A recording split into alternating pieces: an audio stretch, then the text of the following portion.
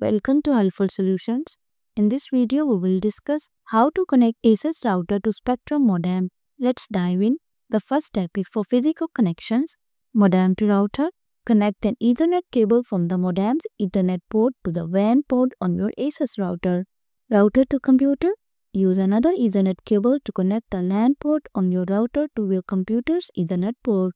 Power on. Plug in and power on both the modem and the router.